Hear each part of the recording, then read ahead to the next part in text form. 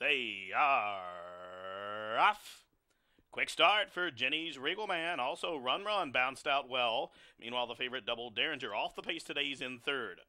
Magical Connection is tugging hard against Lascano and is hard held there, in fact, from fourth, covered up to the outside by Indie Rhythm.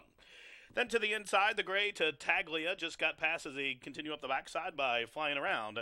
And 5 lengths to the late running Swiper No Swiping past the half-mile pole. The first quarter contested 23.